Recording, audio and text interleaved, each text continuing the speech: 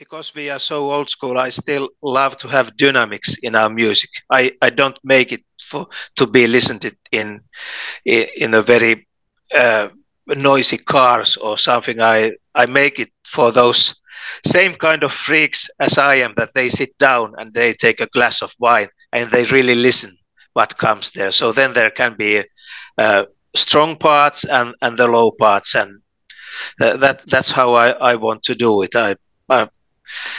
I don't know if it's good or bad, but that's what we have been trying to do for these years.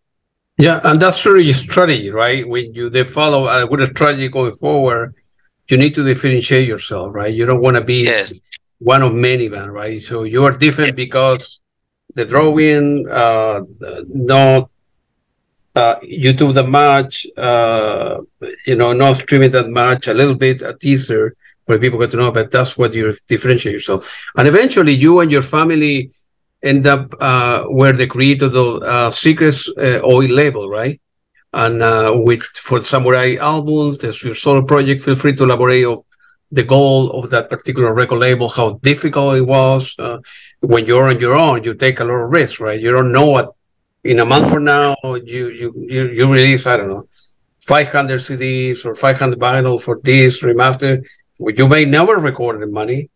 You need to convince your wife and your family to put money into it. But in your case, it worked out well, and people all over the world buy the music, so. So yes, I'm just confirming you want to know about Secrets or the label. Yeah. Yes, I'm happy to do that. Before, just one mention about the LPs.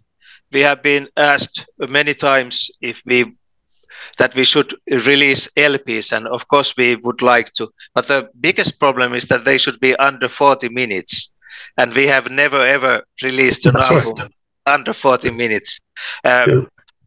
Lady and the Lion is about 41, 42, so that's the closest one. But we are still thinking about it. But we should make a special album, because all the others are 50, 60, even 70. I think Secrets of Disguise was something like 77 minutes, and that was too much. One of those CDs there. But we will see, because it would really give the glory to Ed Unitsky's fantastic artwork to have a gatefold LP or opened up, but that's the main reason. Of course, the costs are very high, and that duration that I just checked that it should be under 40 minutes, and that is a problem for us. We cannot just take any normal release of ours and release it as LP. It would not sound good. To talk about Secrets, I have to go back to 1986. I'm sorry, I'm known to be a little to have too many words, but there is no way.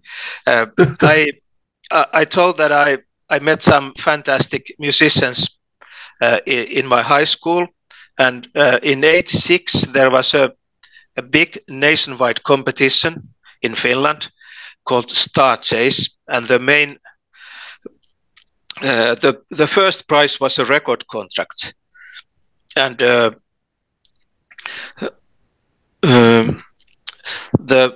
singer Kirsi Vainiomäki, she's the one that I met in the high school, and she is a fantastic singer.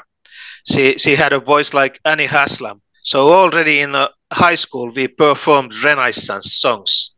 I mean the group, and she sounded unbelievably good. So it took some years, but then I put up a band called Minea with my friends from here and there, and we participated in that competition. And to be honest, only because of the Kirsi's voice, we won the whole competition. So it was because we did even some acoustic things to give glory to her voice too. and we succeeded.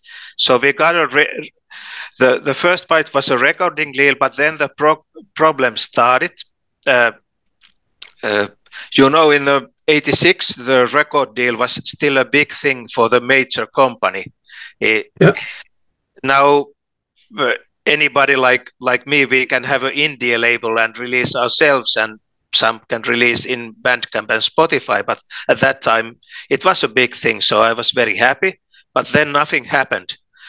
For the next half years, I went to see the record label manager to ask what's happening. Yes, it's going, yeah, and nothing happened. But after 6 or 7 months, we went to record a couple songs in about the best studio in Finland. We spent a weekend there, and it became clear that the record label was interested in the singer, not for the band. But the musicians were good enough. That was not the problem. And luckily for us, the husband of the singer was in the band also. So the singer says that the band stays. That's and right. That's it. So they accepted that. And we made that single, and it was okay. They got us into Finnish television to participate in one competition. But after that, nothing happened. The record never came out. I started, of course, I tried to ask what's going on, and nothing really happened. So after some time, the record label went into bankruptcy. So, and the amazing thing is that as a lawyer, I was working in Teosto, which is like a Finnish ASCAP or BMI, like a big copyright organization. And I met the lawyer who was taking care of in Finland we say konkurssipesä, it's the company who is in the bankrupt, so they cannot control it anymore. The lawyer is in charge.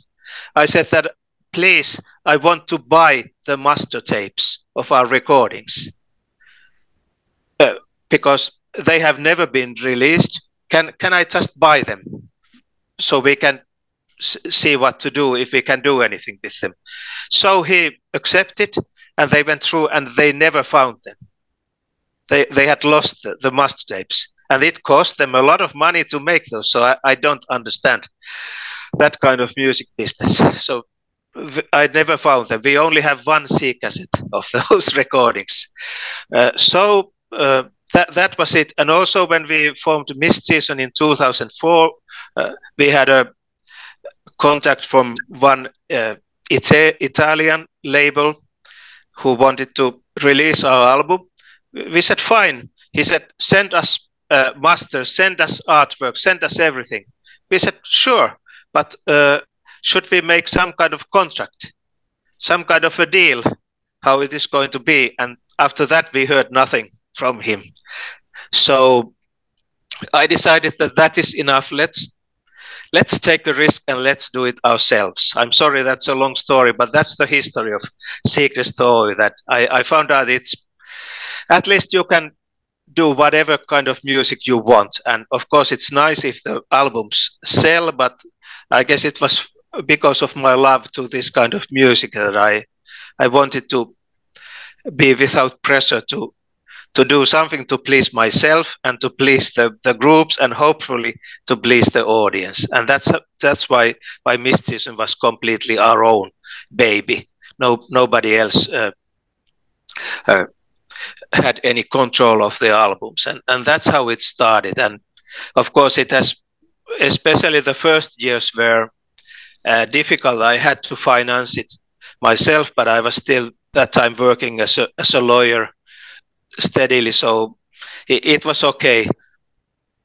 And especially after the Samurai of Prog, it has been selling just fine. Of course, not huge amounts, but I feel very fortunate that we can sell still even CDs that much as that we can have money for the forthcoming albums. So that's as long as I don't as long as I understand that I will never become rich. So out of that. So the idea is that if there are some profits, they go to the production of the new CDs or maybe some equipments, but it's not you cannot make a living if you release like that. Then we should really be more active and tour around the world and so. How many CDs are how many different CDs are listed on the website?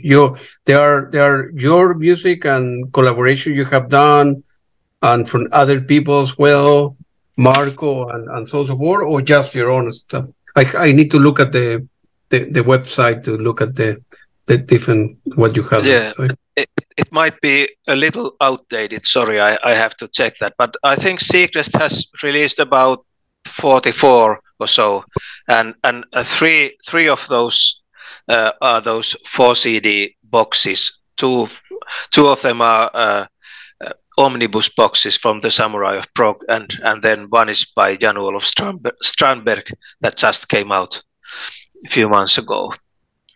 Because I noticed some of the deluxe boxes, they are like limited. I don't know, maybe you end up creating 200 and then you sold 200 and you need to figure out, well, does it make sense to do another 200, or we discontinue, or we create like a master deluxe box, right? For people that want to buy your music, how they can go over, because it's not that easy to find. I have a lot of music and still, some of the music, there are copies here and there, eBay, Amazon, here, but no. Yes, that's too bad. I would like to, and of course we are always checking if we can make re-releases, and that's one reason why we made omnibus, that boxes. So the first omnibus includes the first 3 albums as one is double, and the next one includes the following 4 albums, and especially for the first omnibus I remixed almost all of the songs and remastered, so I was more happy about the sound. And we also even played many things again and did some extensions, and we just couldn't help ourselves, but we were happy with the result.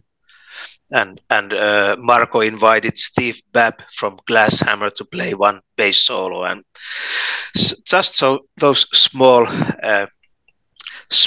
things for the fans, and because there was quite a lot of complaint because people couldn't find the first album, so that's why we released the omnibus boxes, and then eventually the next albums were sold out, so we made omnibus number 3, and now we are planning on releasing omnibus 3.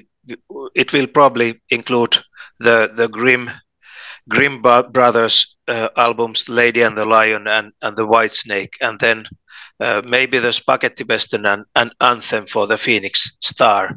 3 of those were sold out very quickly. That's always the big problem. Of course, it would be nice to print many thousands if you know that they will be sold. But some years ago, our apartment was full of CDs.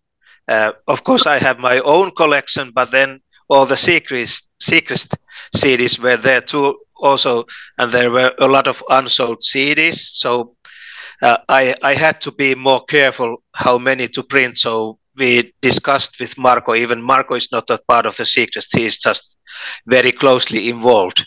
Seacrest is just my family-owned small business. But we decided that we talked with Marco, and we decided that it's safer to release a rather limited quantity and to sell them out, rather than to print a lot more and then have another 500 or 1,000 CDs more in my closet. So I did that to make my wife happy, and in a couple of years all the old CDs sold out, so my wife was very happy that the collection of CDs, Seacrest CDs, was much smaller. That's the horrific story behind the quantities that print. Absolutely. how you able? I know you in your albums and your career, you have worked with people all over the world, right? And literally all over the world, right? Yes. How you manage? How difficult it is to find? Well, this guy is very good from Chile or from Argentina, from Tokyo, or from Milan, Italy, and so forth. And how you manage that? Because how you are able to identify great musician of the world that can, man, this guy can work great for this, but not that great from that one. But for that one, we need another guy who is best in what he does. He's from Spain, this guy from this project, guy from Chile, and this guy from another guy is from Hungary. How? Because in your head, you need to, one, find people, two, that are available, three, that they need to like the music what you want, and how you work over the internet, because you're on trouble there, right? So I suppose they need to, you send a couple of tracks. What do you think about that? All right. Yeah, I like the music. I will play my drums. I will play my guitar. Send you the file back, and you go back and forth. It's time consuming, and eventually say, man, I really like this. Okay, we'll release it. We'll remaster it, and so forth. So what's the process of selecting people and finding the best candidate, so to speak, for musicians over the world? That's an excellent question. It can be very, very tough and difficult, but it can also, of course, it can also be very rewarding and interesting to work with different musicians around the world and top musicians. I feel very fortunate and humble to be able to work with those top class musicians. And you also, if you let me, I must also add the composers, because the whole process starts with the composers. Of course, almost all of them are musicians as well. So Perfect. Quite often the process starts that Marco, he's an endless idea bank.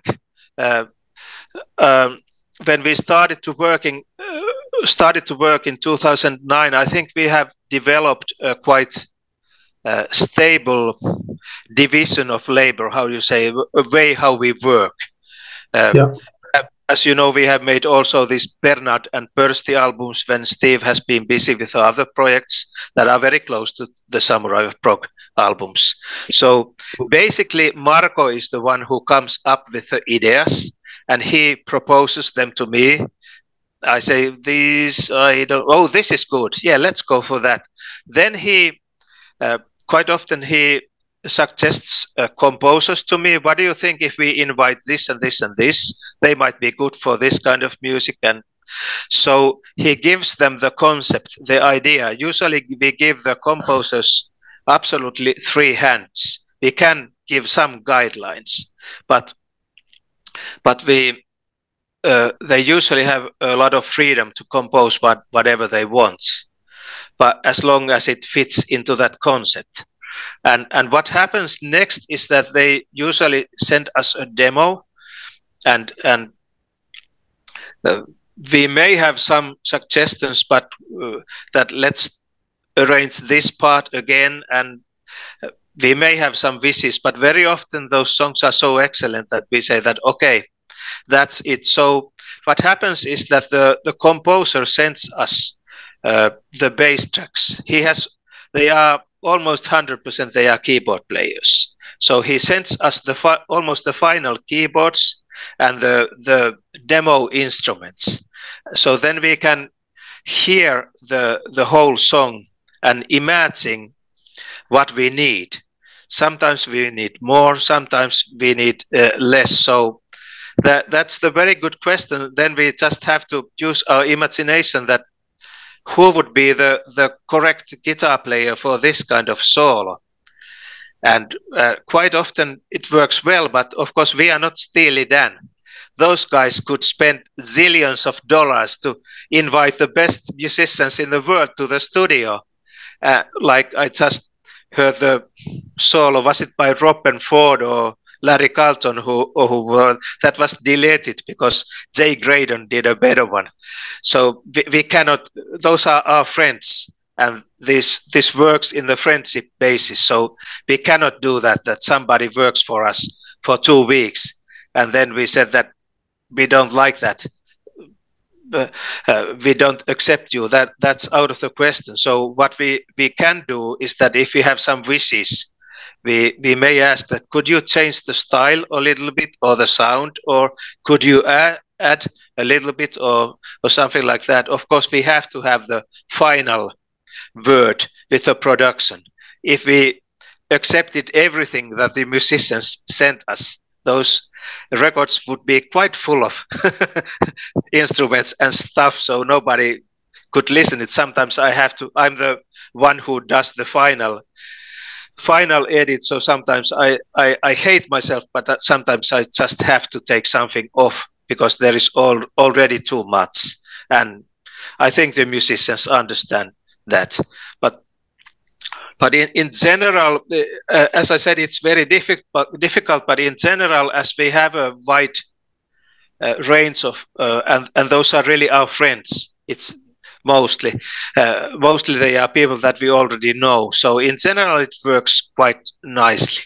And every now and then we find somebody new, or even in somebody new contacts us that he would like to work with us. And of course, that's a big honor. So I find it as a very big blessing that we can work this way. Of course, the challenge is that to have the coherent album, that it doesn't sound like everything is different. But as long as the bass player and the drummer play with their own style and sound, it helps, and as long as the mixing guy mixing engineer is the same, and so I hope they are still coherent enough. But I found it more like a blessing than if we would have only one composer and always the same musicians. There is a bigger risk that the albums would sound too much the same. Yeah, no, absolutely. I know what you mean. I know exactly what you mean. You end up releasing a very special album called La Tierra. Mike, with yourself and Marco, that he's entirely in Spanish, and with the collaboration of very good Chilean artists. Feel free to elaborate in that particular album. Like I told you, I'm from Chile, so every time I see Chilean artists, I wanna mention, wanna help out a little bit. Yes, I love Jaime Rosas's work. Is it Jaime or Jaime? In Finland, we say Jaime in Spanish, right? I love his work, and I think that's how the album had its, where the idea came that Jaime had this long, I think it's 30 minutes long song that was quite difficult to play. I'm still a little unsatisfied with my drumming. I hope we will release it again, because it sold out very, very quickly, and I want to release it again, so I might try to fix the drums. We'll see. But anyway, I love the album too. I think all the songs are great, and also the other the songs. And Ariane Valdivier, her singing is just unbelievable. So I really like that. And I don't know if you noticed, but with Jaime, a little bit around the same time, it happened that Jaime had participated also in those Colossus tribute albums, and he had two fantastic tracks with Rodrigo Godoy, and I just loved them, but they had no drums. And every time I listened to those albums, I was wondering how it would sound with the drums. So after 2 or 3 years of thinking, I contacted Jaime and asked that, would it be okay if I include those two songs in my Wayfarer album with drums and maybe some new guitars and new bass and so on? And he said okay. So he sent me the old files, and I made the drum tracks, and I think Marco played bass, and Rafael Pasha played some guitars, and so Jaime is in a very big role in my second solo album, Wayfarer. I was going to say first because there was a 23-year gap between the albums, but I'm very happy how they turned out. The songs are just unbelievably good. I feel very honored that I was allowed to make a new version out of it, and I think the world deserves to hear them. They should have had more attention when they first came out in those. I think they were in Decameron boxes or maybe even earlier boxes.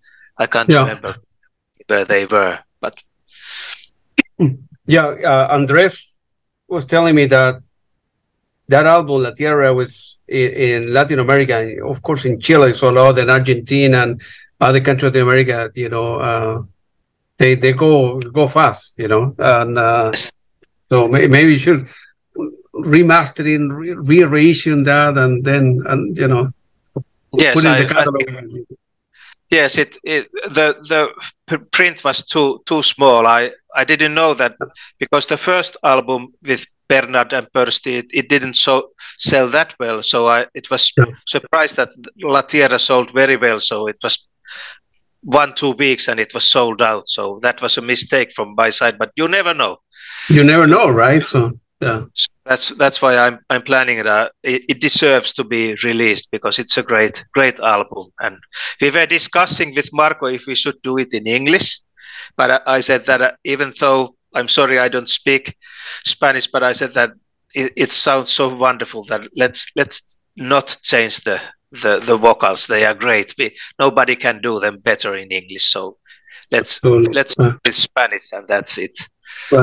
Right, absolutely. By the way, you mentioned Annie.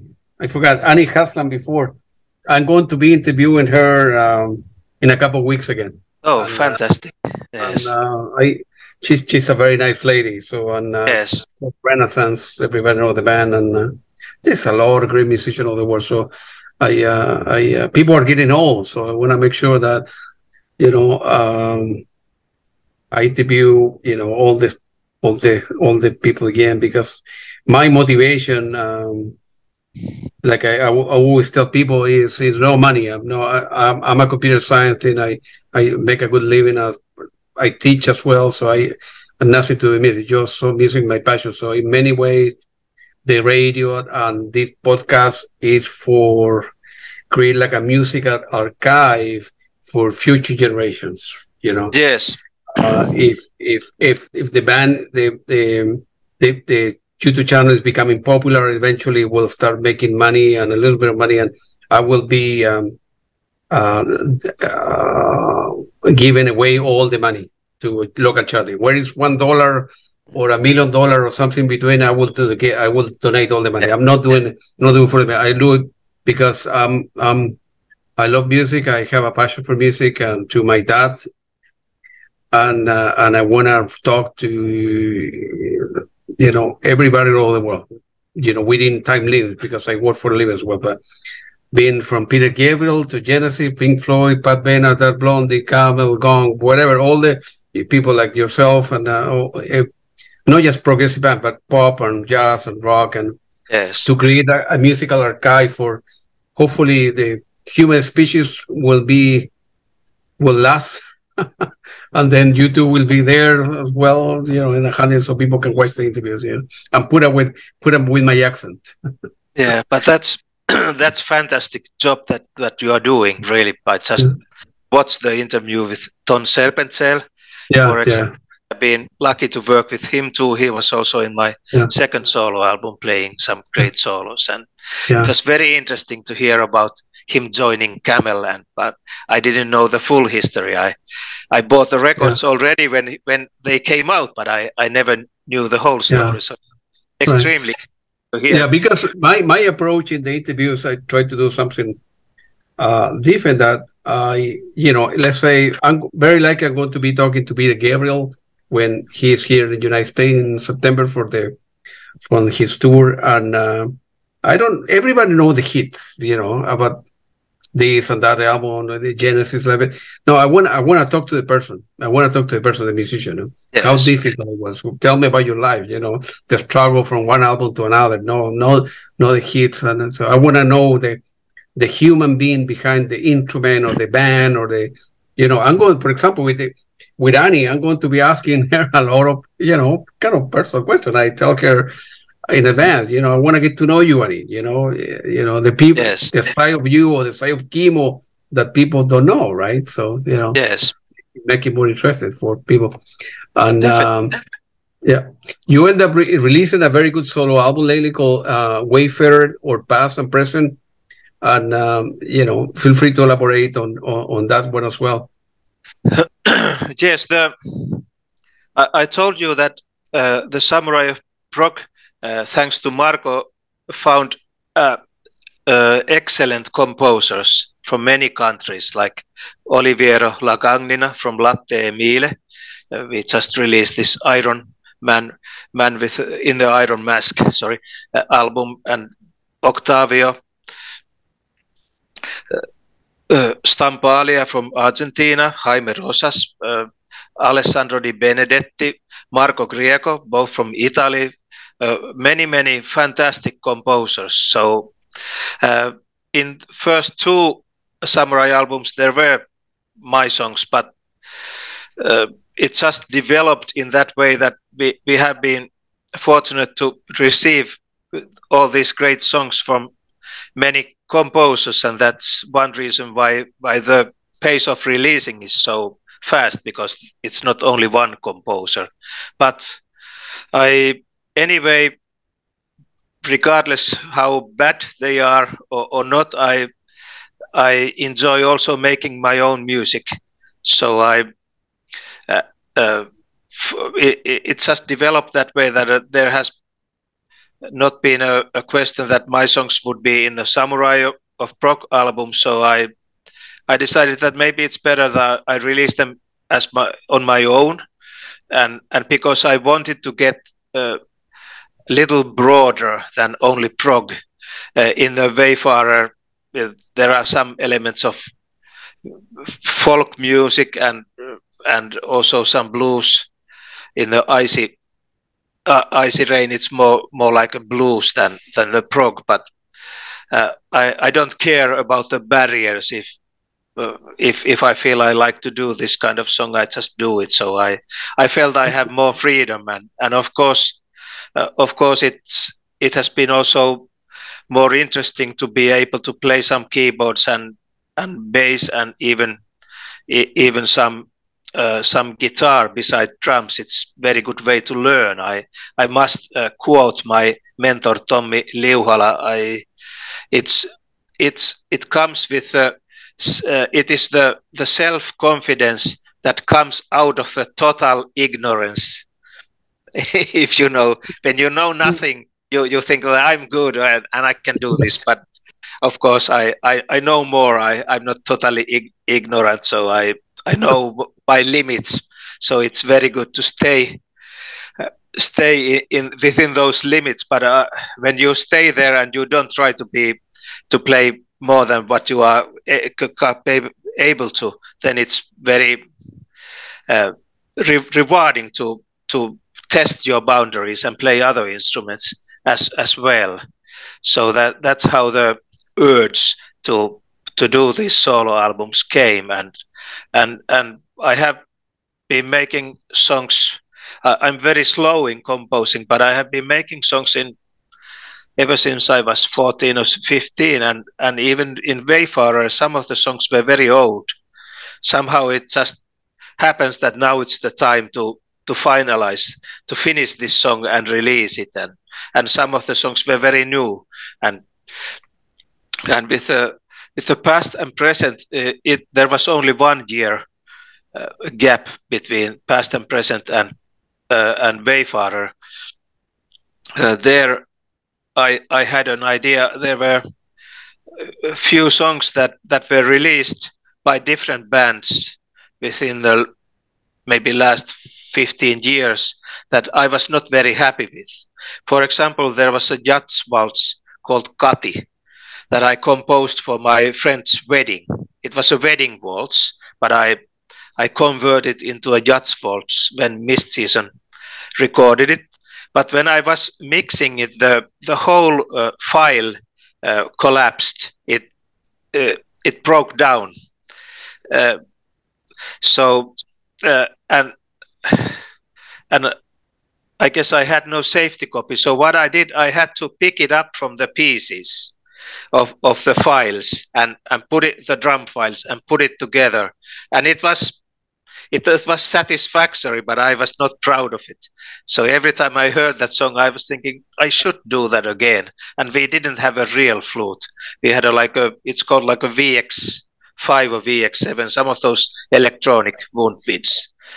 So what I wanted to do, there were some other similar songs. For example, the title track, Past and Present, it was released in Jan-Olof Strandberg's album, made in Finland in 2012. And I was too much into it when I played the drums. There were two restless fills, and I felt ashamed every time I heard. So I decided I must release it and do a little better job with drums. So some of the songs were old ones that were re-recorded or otherwise fixed, and quite a few songs were also quite just very, very new ones. And Rafael Pasha, if Rafael, you are listening, I'm sorry, I still don't know how to pronounce your name correctly. I guess you know, is it Pacha or Pasha?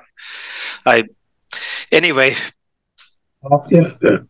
Sorry, I didn't hear you. It's good enough, I think. Yeah. Oh, thank you. So he was invaluable. He gave me fantastic help already in Wayfarer in completing my songs and introducing little new things there. And of course, he played a lot of stuff there too. So his part was even greater in past and present. So in fact, I told to Rafael that let's release this album as Rafael Pasha and Kimmo Pörsti, because your part is so big. You have completed 2-3 my compositions, and you have added fantastic parts, and you play a lot, so it's not fair. But he said no way. So it was Kimmo Pörsti. But I took care of that. The next release was then by Rafael and me, and also we will release another one in 1 or 2 months. Our second album, Sea of Mirrors. Good for you. Good for you. That was my last question. I'm quite sure we will do Kimmo a part 2 in a couple of weeks again, because I'm quite sure the two of us can talk for hours and hours and hours. And feel free to mention your website where listeners and viewers in Facebook and YouTube can buy your music. Mention your website where people can buy your music and so on and so on. Yes, because of the COVID problems, we used to sell albums from our own site, and it was working just well. But when the COVID happened,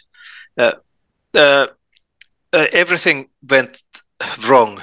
We started losing shipments. Before that, if I said that we lost 5 shipments in 15 years, there may be too much. But after COVID, it started to take like 1 month to send a CD from Finland to Southern Europe, and CDs started to disappear.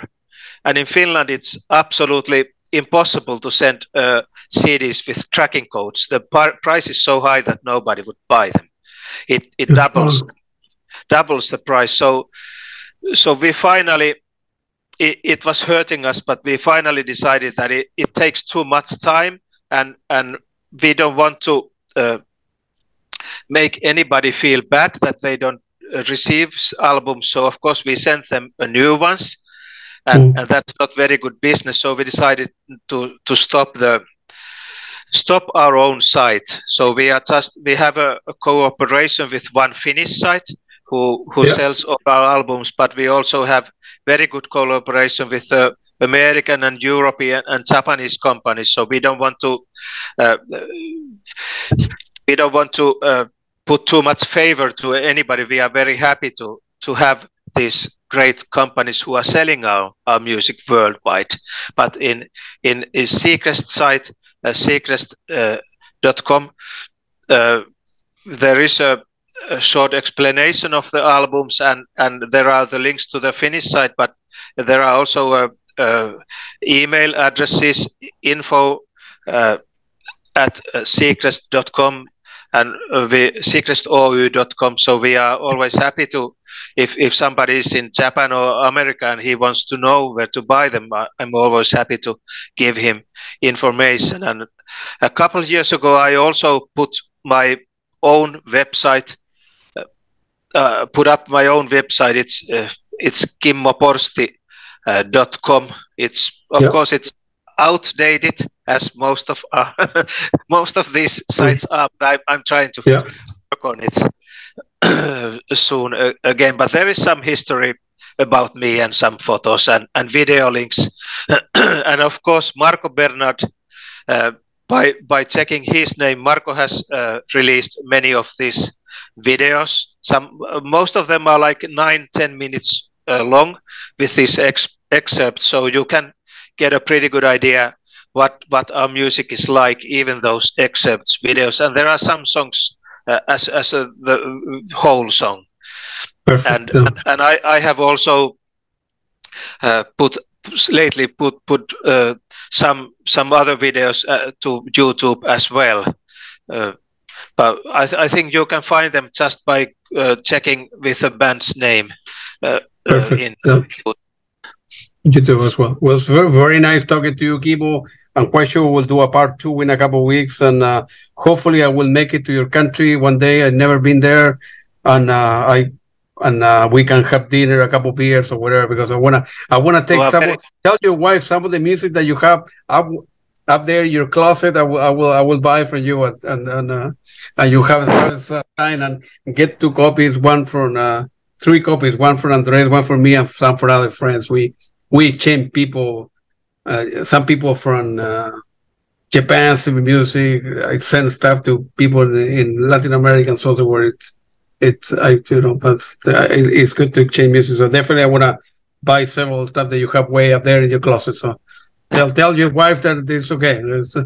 I will. You are very welcome to come to Finland. Yes, anytime. Thank you very much, Kimmo. It was very nice talking to you. Have a great afternoon there, man. Thank you very much for this opportunity. You too. No problem. No problem. Bye. Bye.